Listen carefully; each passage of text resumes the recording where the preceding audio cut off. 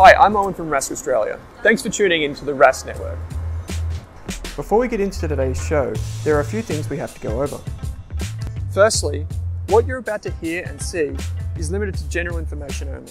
It's not personal financial advice like you'd get from a financial planner. Also, it's important to remember that past performance is not indicative of future performance. That means that anything that's happened in the past, or we say today, is not necessarily going to reflect what happens in the future. Lastly, please consider that any of the guests or myself are featuring on this program may have a financial interest in some of the products or shares mentioned. That's enough from me. I hope you enjoyed today's program. Cate, thanks for joining me on this special podcast.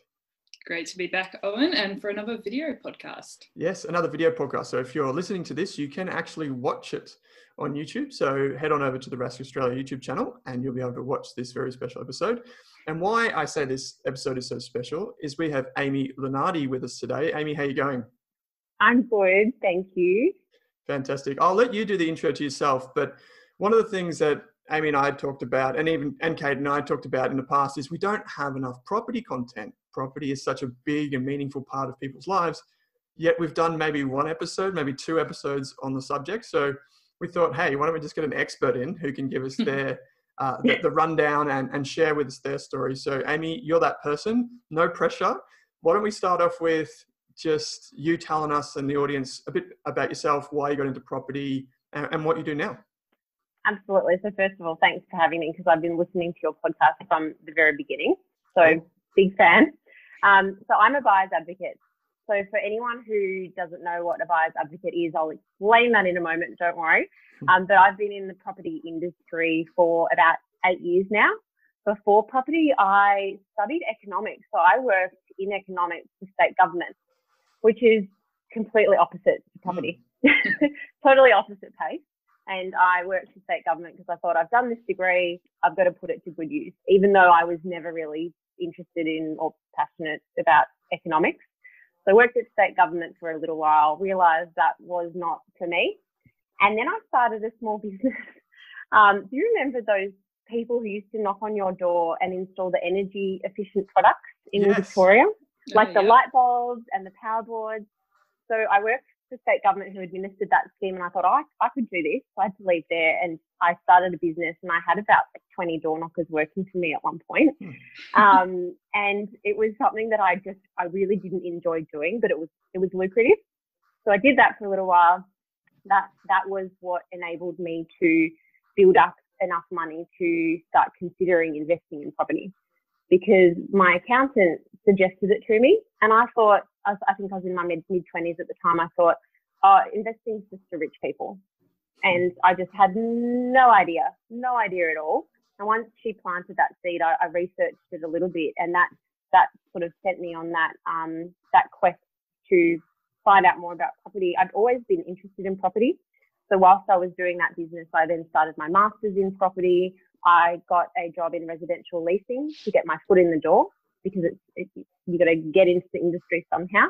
And then I was very lucky enough to get an entry-level position as a buyer's advocate, which is actually quite hard to do. A lot of people come into that industry with some other previous experience, like being a sales agent.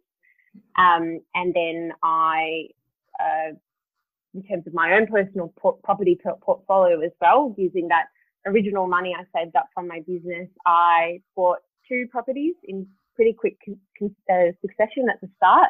And then I've been building my portfolio from there ever since. So I am an advocate who not only, I guess, talks the talk, but I've walked the walk as well, done renovations, done a bit of property development too. So think fairly well-rounded there. And so you said that you bought a couple of properties to begin with. How old were you when you started investing in property? So that was I was about 27. Right. Okay. So fairly young to have just, I guess, not fairly young, but I guess it is in some respects to have multiple properties, even before you're 30, say. There's a lot to dig into because of everything that's happened recently. But I suppose Cate and I were wondering, not so much because it's a new industry, but because it's something we hear a lot more of these days, which is a buyer's advocate or a buyer's agent. Everyone's pretty familiar with real estate agents and what they do and kind of how they they drive the BMW and they show you the house and all that, and they welcome you to the auctions and that type of thing. And they wear really nice suits. But I guess there's a few misconceptions about what a buyer's advocate or buyer's agent is. So maybe you can take us through what it is you do day to day and how you help people buy their first home or their next home or an investment property. Absolutely. So I'm also a licensed real estate agent. It means I have my full license. Right. But as opposed to the selling agent, I work on the other side of the fence. So I work exclusively for the buyer. It's actually quite common, for example, in America to have a seller's agent and a buyer's agent in the same transaction. In Australia, it's not so common, but it has been increasing in popularity because, like the selling agent, I represent my client throughout the whole transaction. But unlike a selling agent, I can go out to market and canvass all property stock available, whereas a sales agent can only sell their particular product, whether it's their listing or their office's listing. So my job is more advice-based, and I generally work with clients on average for longer than a sales agent would because we're there for them until they buy a property, whether that takes a week or a year, however long we need. And I'm there from the very beginning, right from the start when we talk about creating a strategy. We're sitting down, talking about that goal setting session, talking about all of the things that we need to have in that property brief, and then actually going out, helping them find it, doing all of the due diligence, negotiation, auction bidding, post-sale, everything that's involved from start to finish, and holding their hand throughout that whole journey. And we buy on average between 3 and 5 properties per week. We're a very small company, but so in comparison to a normal buyer who might buy a property a couple of times in their lifetime, we do this every single day. We're looking at properties every day, negotiating, doing analysis. So it's fair to say we're just experts in the field, and we've come across so many different scenarios. It can be very straightforward in buying a property, but it can also be very complicated, and there is a lot of risk involved. And our job is to minimise the risk through the purchase, but also be able to help the client choose an asset that's going to perform in the long run. And property is one of the biggest assets that we're going to buy in our lifetime if we choose to buy. And so I think as a young person, for me, the idea of buying property is crazy daunting compared to buying ETFs, which is something I'm familiar with now. And I think having someone who can walk you through the process and talk you through the steps like negotiation, because that's not a skill we know from school, and sort of help you through that process. Do you go to auctions with clients as well? Yeah, so I bid at auctions on average 1 to 2 auctions a week. Okay. And I always do the auction bidding. So I don't allow the client to do it. I love doing auctions. We as an advocate, we always have a competitive advantage, whether it's during the auction bidding or what a lot of people don't think about is what happens if a property passes in. They never plan for that, and then they'll go inside. They get put under a lot of pressure. That's our time to shine, and a lot of people never even think that that's going to happen, let alone get ready for it. So can you explain that for us a bit? Can you just explain what do you mean by when a property gets passed in, and then what you do to get a good outcome? So a property will be passed in if it doesn't meet the reserve during the auction. So the reserve is the price that the vendor is willing to sell that property at. So if the bidding doesn't get up to that level, and I'm talking about this is specific to the vendor can change their reserve throughout an auction too. So this is what some people forget as well. So they might increase it at last minute, they may decrease it. And this is something that is totally flexible depending on perhaps how the auction's going as well. For example, if there's a lot of bidding, the agents might put it on at a lower point. But what happens is that if it doesn't meet reserve, it gets passed in to the highest bidder at that time, the person holding the highest bid. They will then take that person inside, and they will exclusively negotiate with that person. They'll give them the opportunity to buy it at the reserve, or they'll open up to negotiations. If they can't pull a deal together, they'll go outside and talk to that next person. So people just don't plan for that. They come inside. Every agent is totally different in how they negotiate. Some agents will say, all right, you've got 5 minutes. If you don't pay this, I'm going to that person. Some people will allow more time. Everyone's different, and it's a very emotional time for a buyer and they're often not thinking straight. So, you know, we come in there with a level head. We've got a game plan in place. We know what we're going to say. And then it's very interactive with our client. This is what the agent's saying. This is what we're going to be doing next. And we guide them through that process. They don't ever come inside with us. Oh, right. Yeah, and I think that probably takes away some of the emotional purchases where suddenly you're hundreds of thousands of dollars above what you were planning to spend, and it's not even within your price range anymore. We always have a set budget before the auction, and that is our absolute maximum walk away figure, and we don't pay $1 more, and that still holds in a pass-in as well. Because the point of doing that, point of setting that price before the auction, is you're doing it under rational circumstances rather than in the heat of the moment. I always find when you go to an auction, one of the first things you do is you scour the audience or the crowd, and you think, oh, that person's a first-time buyer. That one, it looks wealthy. That one is there with their parents. Like you scour the room because it's like you want to know who you're competing against, right? It's like if you're lining up on a netball court or a football oval, you want to know who you're coming up against.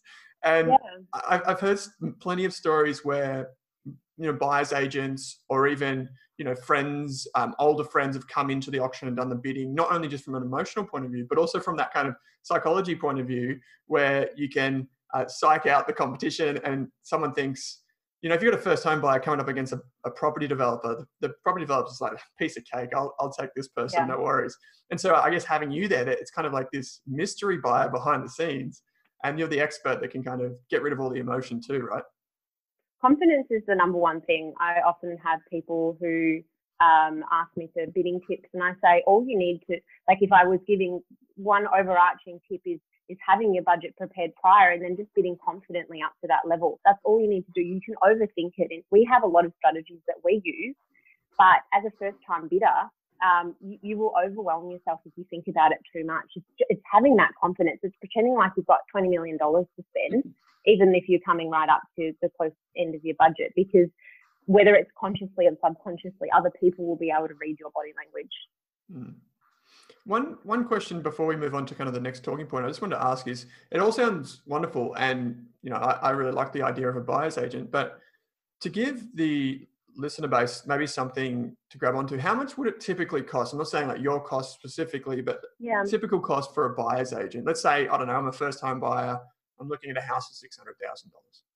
Yeah. So what I can tell you is that there's two different types of models. There's flat fee or there's percentage based.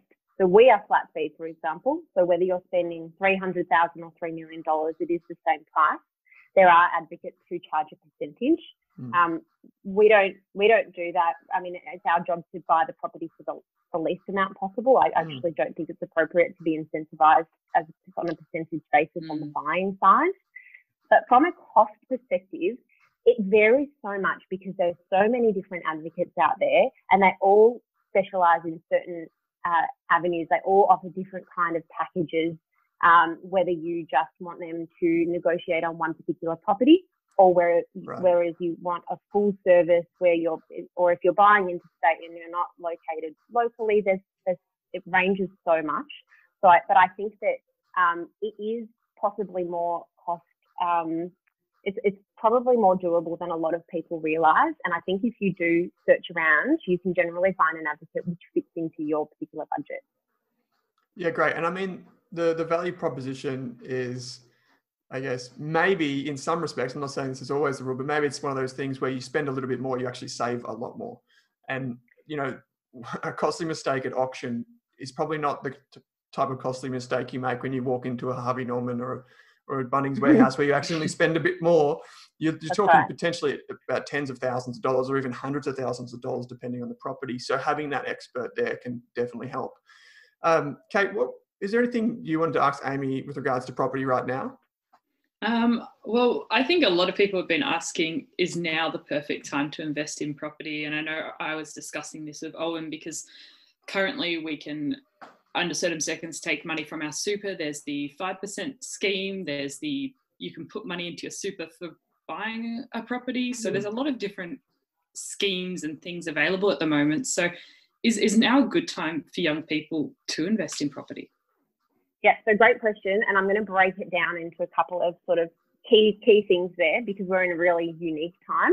Yeah. I think with any kind of investing, the longer you can hold the asset, the better. So the short answer to that is, when's the best time to invest in property? It's yesterday. And I say that from a metaphorical perspective, not like specifically on Tuesday, yesterday. But because property is it's an asset that compounding growth will reward you over the long run. The longer you can hold it, the better. There's a lot of transaction costs in property. You've got stamp duty if you're not using these first home buyer schemes. You've got selling costs and so forth. So you do need time to be able to give you the returns. And you also want to be able to have time to ride out any fluctuations in the market. So we've had a couple of cycles recently up and down. The longer you can hold that property, the more you'll smooth out those returns. So that's just the generic investing advice, I suppose. Yeah. Specifically around right now, though, I think that this is stating the obvious, but anyone who has any kind of concerns around job security or cash flows or income, they shouldn't be purchasing a property. They should be building up their buffers and making sure they've got that confidence, not only around being able to support that loan, but even right now, things have changed where banks are doing spot checks just prior to settlement on your employment. So previously, if you were subject to finance and say you get formal approval, that's it. Basically, you're good to go. But now they're checking just before settlement. So if you've got a 90-day settlement and you lose your job just before you settle, obviously big problem in itself, but you might get have issues with your loan. So that's very, very relevant. So anyone who has confidence around their job and who has adequate buffers in place, I think that now is a time to definitely start exploring it. And because a lot of people need that time to be able to actually figure out what their cash flows are, what their goals are, do that bit of research. The sooner you can do that, the better. I'm not going to forecast in terms of what I think is going to be happening later in the year, because I actually think it's really dangerous for people to be forecasting, because it is impossible to predict. Now, if we look back at what happened in the last market cycle, for example, start of 2019, all of the top economists said that the market was going to continue to decline throughout 2019 between 1% and 10%. And what actually happened? We had an election, we had APRA easing restrictions, we had a flick of the light switch in sentiment, and we had a significant increase to the point where October last year was the biggest capital growth increase in 1 month ever. Nobody predicted that. So the problem with predictions or reading too much in the media or listening to people that don't actually know what's going to happen is it can be a self-fulfilling prophecy. So if you watch Today Tonight and it says the sky's going to fall and the market's going to drop 40%, you're going to, especially if you're a risk-averse person, you're going to put too much weighting on that, and then your actions will be guided by that. So I think that by getting too much into this negative media, that can actually create a worse outcome than if you just basically make a decision based on the right time for you. So I don't think timing the market is ever possible in property, which is we've seen in the last few years. So you've just got to make sure it's the right time for you. I can talk about the background into what happened around the last cycle just really briefly. Yeah, sure. That'd be great. To run through, because we've learned a lot about human behavior from that. Yeah, so sure. The last downturn was caused by it's basically a credit crunch. So APRA primary goal was to reduce the amount of investors in the market. So they increased LVR requirements, interest rates, the amount of investment loans that they could provide. And then we also had this big push around responsible lending because we were coming up to the Royal Commission. So banks were people's borrowing capacities were dropping significantly, 10, 20%, sometimes more, or all of a sudden they went from a position where they could borrow something to borrowing nothing. So we had a big drop in demand because of that. And because that was the first time the property market in Australia had dropped, or in Melbourne had dropped for such a long time, people who didn't understand what was causing it thought, oh gosh, I've got to wait. I'm going to wait and see what happens. And that made the market drop more than it should have. And then we had people sitting back for quite a long time, some people who genuinely were waiting for this to happen. They were complaining about prices rising and they couldn't wait for it to fall. And then when they finally came down, they thought, oh gosh, I'm just going to wait for the bottom. But the problem is no one could predict when the bottom was. And then after the election, things escalated so quickly because of that change in sentiment that if you weren't on the ball, you got left behind. So from the space of the election in May to September, we had prices recover almost as much, if not more, than they had dropped in a very short period of time relative to the decline. So that was really interesting. And we're seeing that again happen now. People who are in a position where they can buy, and all of a sudden there's less competition and more opportunity, but they're sitting back because of fear. And, you know, this is where it comes back to your risk profile and figuring out, you know, how much you're going to sleep at night if you buy something and you're really fearful it's going to drop in value. I just have to remind people that when you buy property, if it does drop in value on paper, you don't crystallize a loss unless you sell. But if you're going to lose sleep over that thought, then perhaps you should just wait, because your risk profile doesn't mean that you're going to be comfortable buying right now. Whereas a lot of other people, they need to weigh up the opportunity right now of being able to buy with less competition and a lot more off-market opportunities versus waiting and potentially having to then fight even harder later on and having to compromise their brief. Absolutely. And I think one of the things that young people maybe get a little bit confused about is whether they're buying a property for investment purposes or just a home to live in and maybe start a family or have pets and do all those sort of things, and the different things you should be looking at and the different sort of money you should be spending on those two different types. Yeah, absolutely. So the key thing there is to figure out, and this is hard to do, you should be speaking to someone, a professional about this, is it a home or is it an investment? Because even if we buy a home, we want it to be investment grade, but it's either or, because they're serving totally different functions. For example, if you're buying a home, it's going to have the criteria that means it works for your lifestyle. If it's an investment, then it has to tick all those capital growth and rental prospects, and it might not be in an area that you want to live in. But if you're going to maybe live in it for a year to get the first home buyer concession, you just might suck it up. That's the two key things that we need to figure out at the very beginning. And then from there, we can figure out how much we should be spending. There's so many variables here. For example, there's certain people who are in certain industries where they know what their income trajectory is going to be like over time, because say they work in government or they're in teaching and they understand what their cash flows are going to be, versus someone who might have just finished uni and they're a lawyer or in the medical industry and they're going to go from this like this. They're going to make different decisions based on that. So if you think that your cash flows won't be increasing too much in the long term, maybe you buy your long-term house now versus someone else who maybe wait a little bit longer and save more because you can and buy that superior asset in 1 year or 2 years. So many different factors there, and I think it's hard to work out. The importance of, I love using spreadsheets.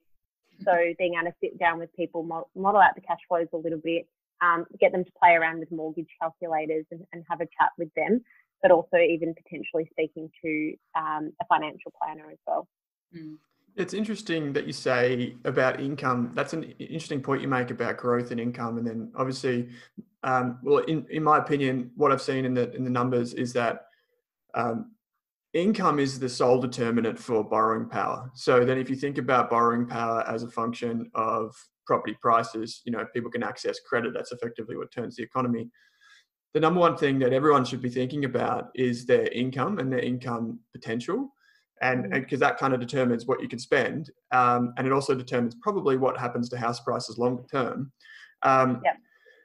One thing that I've kind of recognized from this recent, you could say, uncertainty with coronavirus and lockdowns and unemployment numbers is that we've got record low interest rates, which probably can't go much lower unless they go negative, which would be a bit weird. Then you've got, you know, a property market coming off maybe a really hot patch, like you said, since October for the first time in a very long time.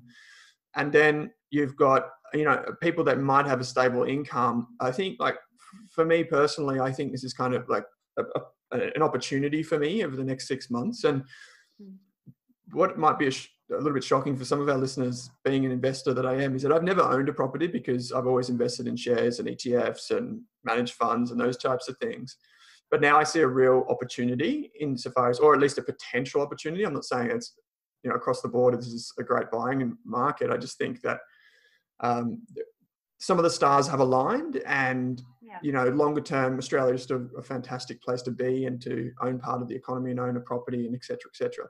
So one of the things that I did recently is I kind of did this survey of all of the different government grants and different, I guess they're called schemes, but we won't call them schemes because I hate that word, but it is, I guess the whole thing is a scheme. Some of the things that we've looked at recently, we talked about on the podcast, things like the First Home Super Saver scheme.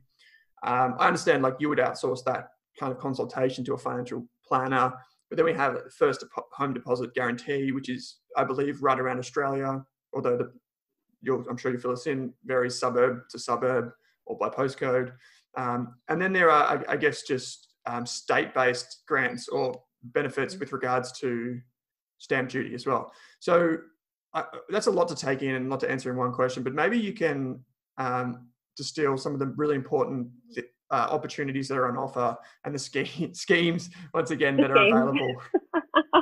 Yep. So there's state schemes and then there's federal as well. Yep. So for example, in Victoria, for a little while, we've had the stamp duty concessions, which means you may pay as a first home buyer no stamp duty up until $600,000. And then between 600 and 750, it's a sliding scale. So the more you pay, the less stamp duty concessions you get.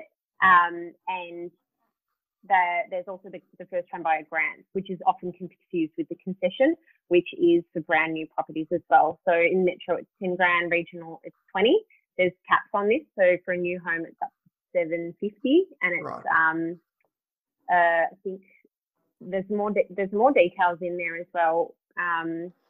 Because, for example, if in the stamp duty concessions, you'd also be eligible for concessions from an off-the-plan perspective if you spend more than $750, because your right. stamp duty is assessed on the land value, not the purchase price. Okay. And it can get quite complicated. So I think that tapping into your local state revenue office is important. It can be kind of complex when you're reading it all, because it's like, you're only eligible for this if you're eligible for this as well, and then this is too, and there's income limits and so many different things that I think I've actually had a lot of luck sometimes just calling the SRO and clarifying a point. They've been very good with that, but these change over time too. So what might be in place now could change in a year's time and could change after that.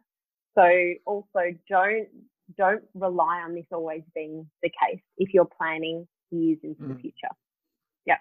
So that's from a state level. Then from the federal level, we've got this 5% deposit scheme, which is what you're taking advantage of, I believe. Mm-hmm. Yep. So that's something that the government brought up just before the last election. Very good timing from them. And I thought it was actually quite hypocritical at the time, because that was right in the depths of our responsible lending, them pushing that on the banks. So what it is usually when you have less than a 20% deposit, then you need to pay what's called lender's mortgage insurance. And this is for any buyer. So, and what that is that it's essentially the bank saying, if you're giving me less than a 20% deposit, I have some risk involved. Therefore, you need to take out this insurance to protect me if that person needs to sell that property and they can't recoup their losses. So it can be quite a lot of money, but it's just say it's 10, 15 grand, whatever it is, it's based on how much deposit you have. It's added onto the loan and it's capitalised. So you're not paying that up front, you're paying it over the life of the loan. So it doesn't actually end up being a significant increase to your cash flows, but it is a cost. So for a while as well, banks haven't been too excited about 5% deposit. I mean, I borrowed 97% for my second property. Oh, wow. That was for an investment too. Gone are those days. But what this scheme is for people who only have a 5% deposit, the government is guaranteeing that loan. So the government is stepping in kind of as that mortgage insurer and saying to the banks, we've got this. So if you've got 5%, you don't have to pay that hefty lender's mortgage insurance. Now, something that I tried to clarify before this call and no one could answer for me is what happens if you buy a house with a 5% deposit and you're in a position where you are forced to sell it, and for some reason you have to sell it at a loss, I would presume that you would then owe the government that money, because that's what happens with LMI. I believe that might be the case. That's something that you would want to be clarifying. So when you talk about, you asked me sort of my thoughts around the pros and cons of this. The pros is that obviously saving a deposit is one of the biggest hurdles for people. And especially in a moving market, your money gets eroded, because as prices go up, unless you're out saving the market, or your borrowing capacity is outpacing the market, you actually start getting left behind. So what I think it's good for is those people who are maybe coming out of study and they're going into these well-paid jobs where they've got good borrowing capacity and cash flows, but they want to be able to buy sooner rather than later, and they just don't want that time to save up for the deposit. My cons is that you do pay more interest over the life of the loan than obviously because you're borrowing more. This is the percentage wise. If you refinance, I believe you're no longer eligible for that support, so you've got to be careful around that. The negative equity issue, which is what I mentioned before. In my experience, first home buyers sometimes choose more riskier assets because they've got lower budget. For example, 1-bedroom apartments, which don't have the best growth prospects all the time. If they then have to sell, just say they get into strife and have to sell a year later, if they've lost money, then they could end up in a way worse position than when they started. They also, I think it's a risk of people buying before they're ready. If they've only saved up 5%, maybe they haven't got those spending habits in place, or maybe their parents have gifted that to them or something. So maybe they don't have enough buffers in place after that. Just depends on the individual saving habits. We've also got that first home buyer super saver scheme, which is totally separate too. That is a scheme where people can put money into super to help them save the deposit, and there's tax savings along the way there. I don't think it's been particularly popular because a lot of people don't understand it. Yeah, it's a bit more confusing, this first home super saver scheme. And I think for a lot of people, like, you can go online, you can look at the calculators for it, and it looks pretty appealing if you do it well over, say, 2 or 3 years, but it also is very complicated, and there's risk associated with that too. You end up, let's say someone has full intention of using their maximum first home super saver scheme, and then they get into a relationship with someone who's already bought a property and they want to buy a house together. Well, does that impact? Or what happens if you don't end up buying a house and the money's in super? And there's so many different things. There's, like you said, there's pros and cons. One of the things that you mentioned there was obviously negative equity. And that's a pretty daunting thing for people to think that, hey, I've got a loan of $500,000, but my house, according to realestate.com.au or Domain or whoever you use, says, oh no, it's only worth 450 because prices have dropped. Like, we haven't had that to any great extent recently because prices have been going up. But again, but also because LVRs have not been 95%. That's it. Yeah. Yeah. Yeah, because you've been, in some respects, you've been forced to have a deposit or at least a guarantor, right?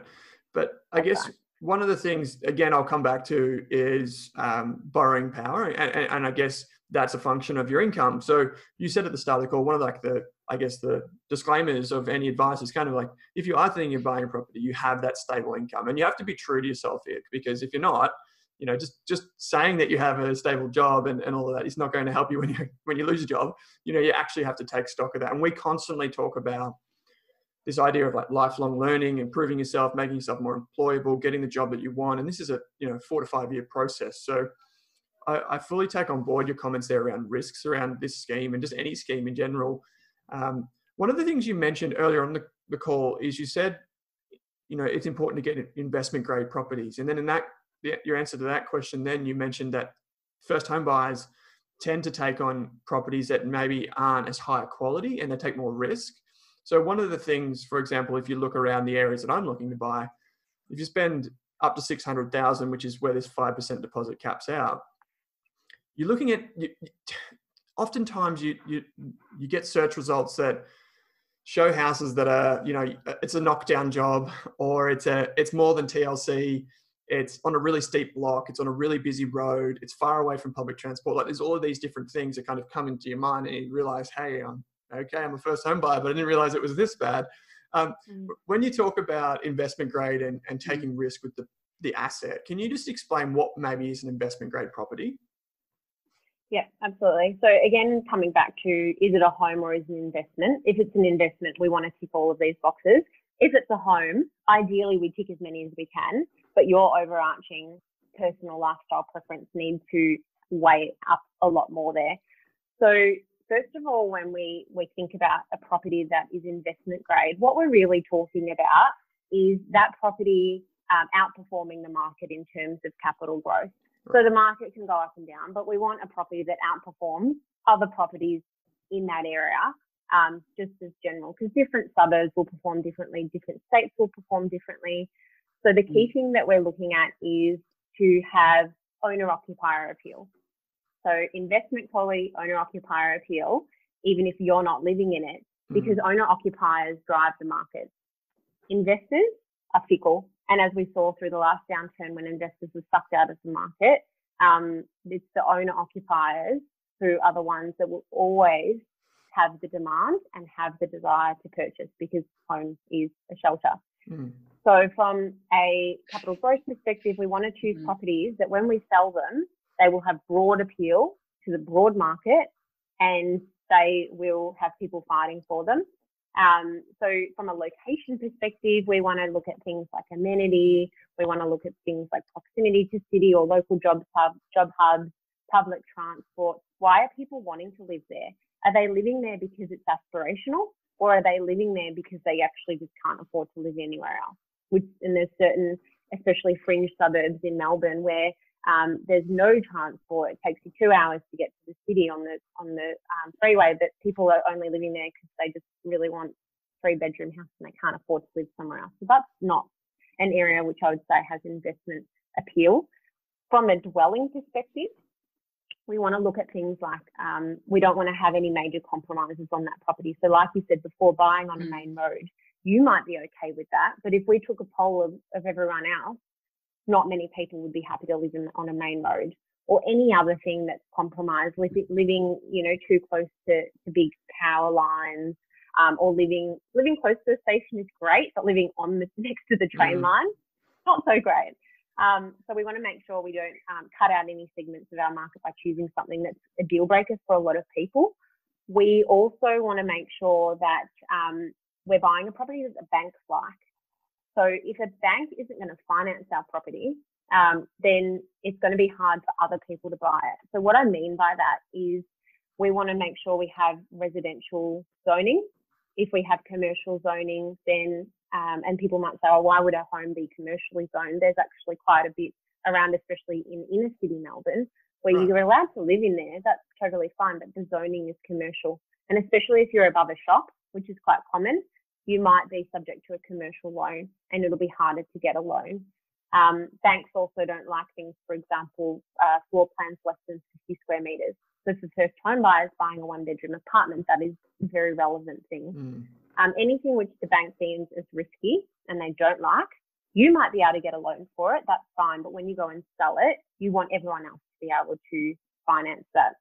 We just, from an investment perspective, want to make sure that there's low vacancy in the area, it's easy to rent. We'll talk to local property managers about that. And then most importantly, making sure that your cash flows meet your long-term goals, because you never want to put yourself in a position where you're forced to sell a property at the wrong time. And one of the things I first heard about when we did a live event earlier this year, and we had Nicole Haddo, who wrote Smashed Avocado, speaking. She talked a lot about how she just saved the deposit, but she hadn't thought about saving for any of the other associated costs, like conveyancing. And suddenly she was trying to pay for furniture and all of that sort of stuff, and she didn't have any spare money because she just saved that deposit. So what are some of the unexpected expenses that we should be saving for on top of the deposit? Yeah, well, I think in that instance, that's not even unexpected costs, that's just life costs. But a lot of people, they just, their desire to get into the market is so strong that they forget they have to live after that. Not only do you need to live, but you need to be able to, I personally would feel uncomfortable if I didn't have around 6 months of savings in order to cover me if I lost my job and I had to keep making the mortgage repayments or or dealing with these surprising things that come up. So with any first home buyer, having that buffer in place, or knowing you've got an emergency contingency plan, like borrowing money off your parents. I know people don't want to do that, but you need to know that that's there in the background. In terms of costs that can come up, you've got these things like furniture and moving trucks. I feel like that's one of the smaller costs. Your hot water system blows, and that's going to be a couple of grand. But some things like owners corporations, so people who are buying into blocks with OCs, we always make phone calls to the owners corporation before we purchase to say, is there anything that's come up since the last meeting that requires possibly a special levy or some other cost that's not reflected in the minutes? Because the bigger the block you are, generally the more things you might have, like lifts or pools, they do get costly to maintain over time. Even older blocks, cladding, make sure if you're buying, I would never recommend doing it, but I still see people buying with cladding, but that not only can be a big cost, but that's a safety issue that's very relevant at the moment. When you're buying off the plan, I am not a fan of buying off the plan for many, many reasons, which we don't have time to go into right now. But one big risk here is, well, first of all, you don't know what your outgoings are going to be until completion, but also there's a big risk of bank valuation shortfall. And what that means is, just say you buy off the plan now and you spend $500,000 in 1 or 2 or 3 years when that property settles, the bank might value it at $450,000. You have to come up with that 50 grand shortfall somehow to settle. A lot of people don't realise that. That can also happen with an established property. So whenever we're buying for clients that do have a higher LVR, we always run through the contingency plans there. If that happens, I don't see it happen very often with us because we do a lot of research. But that's a totally hidden cost that not a lot of people think about. Yes, you can see there's so many, right? And I'll quickly bring up guarantor loans, because you were talking about ways for first home buyers to get legs up through the government. Now, parental guarantor loans, I love them. I've used one. They're not right for everyone, but what it is essentially taking that, you might have a portion of a deposit, whether it's 5%, 10%, maybe a bit more, but your parents are wanting to help you out without necessarily giving you cash. So they allow a portion of their property to be used as security, 20%, which means you still don't pay LMI. You've got 100% loan, but you can then take your cash and pop it in your offset account. So you've got a bit of liquidity there and you've got a bit of protection. And the good thing is that the only risk to your parents is you not paying your loan. So they've got to feel confident with you, and you've got to have that relationship. And in time, once your property increases in value where it's got its own LVR for 80%, then you can release them. So I used this for my first property, and I released my dad within, I think it was only 2.5 years. Not right for everyone. Not everyone's comfortable with it. I think parents who try and use it to force their kids to buy a property when their kids aren't ready for it, that's an example of when it can't work.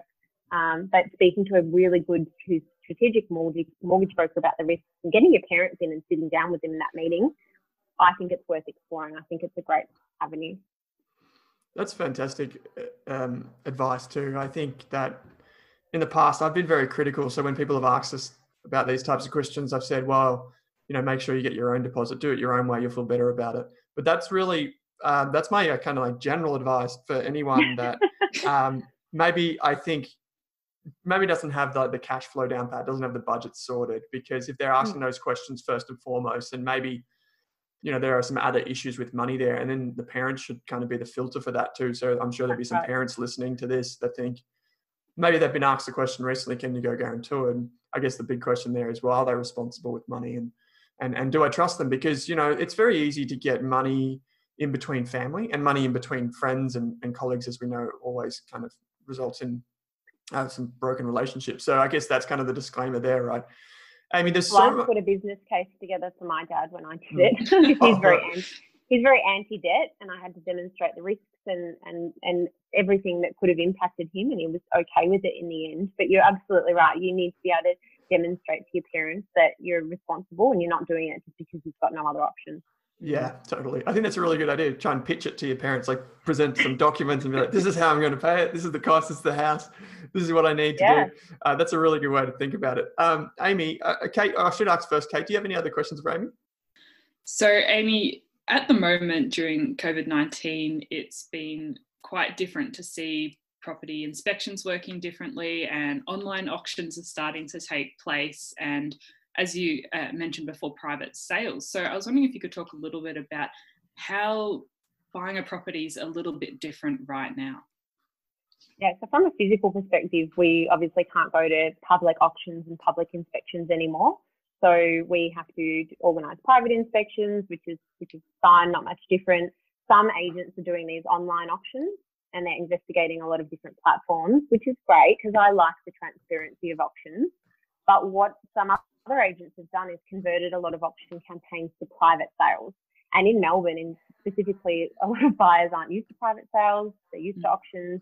And the issue with a private sale is it's not as transparent, and every agency runs a different method of selling via private sale.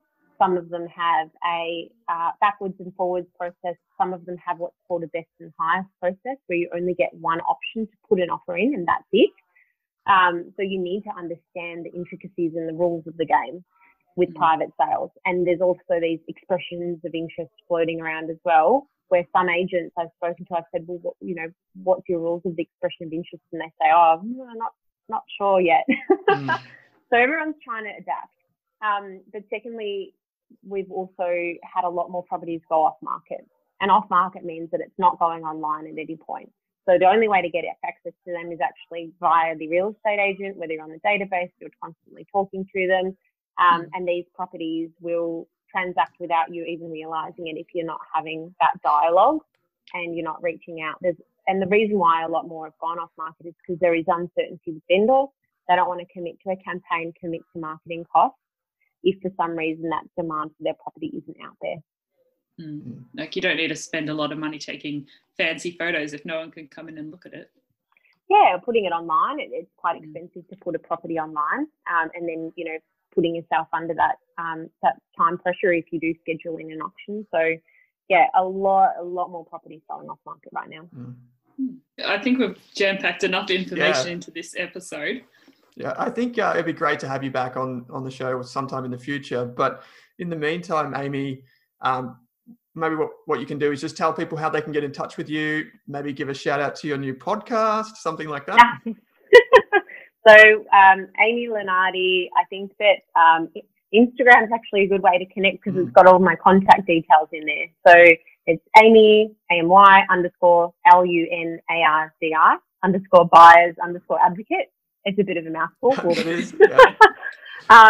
Otherwise, our website, which is www.catebakos.com.au, CATEBAKOS.